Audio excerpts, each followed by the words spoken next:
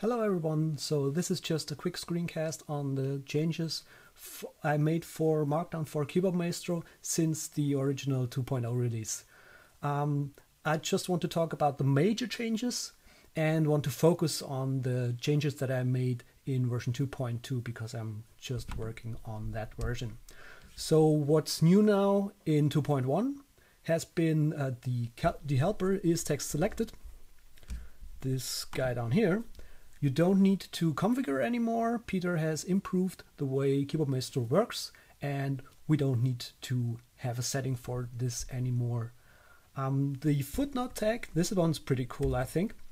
Now auto suggests a footnote tag based on the word the cursor is standing on. So when you activate it, you briefly saw that there was a text selection, and this is basically used as a suggested word for the footnote tag, and I think that's pretty awesome. All right, you can see the other changes here on the website. You can also go to the GitHub page, and I link to the other releases as well. What else is new? There's now a preview with the preview with marked macro opens the Finder selection if there is one. I also introduced a Markdownify macro. This one uses hackyesmarkdown.com to convert selected text to Markdown if you have an internet connection. If you don't have an internet connection, it actually uses pandoc on the command line. And if you want to use pandoc permanently, you can change this in the macro. 2.1.3 was nothing too fancy new. I was working on the new link macro, and I basically wanted more speed.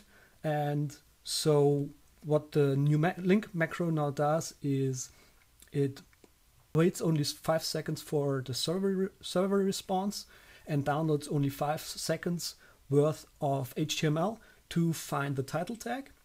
And this makes the macro much faster, because the way it was before, I was basically staring at my screen just waiting for that stupid macro to finish.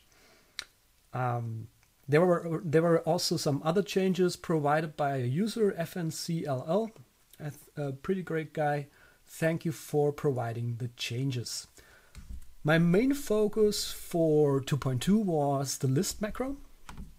You saw in 2.0 that I introduced a feature in the header macro where you can easily increment and decrement header levels with the macro, and I wanted to have something similar for the list macro. So let me just remove this text here because we don't actually need it anymore. The way this macro works is still the same. You invoke it with the shortcut and then you press 1, and by default it uses the asterisk symbol as a list character. You can configure this in the macro right here. If you prefer minuses or the plus sign, which are also valid in Markdown, you can change this here. What's new now is that you can change the list style based on the first character that you have selected. So if you want to transform this list, and even mixed lists are possible, to use the minus symbol as a list character, you can just run the macro again, and the same works for the plus as well. And you can also use or change this. I hope this works because it's still a bit rough on the edges. Yes, it works, kind of, sort of. So this is basically the change, and I think what's broken is when I go back to this. Yes, this is broken. So I'm still working on this. What also is new is a small but pretty cool change, I think, to the header macro. So Pedro wanted to be able to increment and decrement headers more easily. He basically was annoyed by me because yeah, let's just run the macro.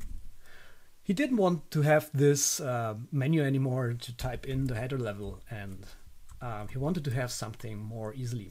So the change is basically you invoke the macro, and you see that it's taking about 3 seconds. Actually, it is exactly 3 seconds before this window appears. Until then, we can use the right and left arrow keys to increment and decrement the header level. So let me run this macro again, and now I'm pressing the right arrow key 3 times. 1, 2, 3. And there we go. Press tab to tab out of the header, and you heard it was 4 times this time, and it works actually pretty good, I must say. Yeah, obviously I still have to change this when text is selected, but this is basically the change I made to this macro. I hope you enjoy the 2.2 release. Let me know in the comments and spread the love for this Markdown library. Thank you.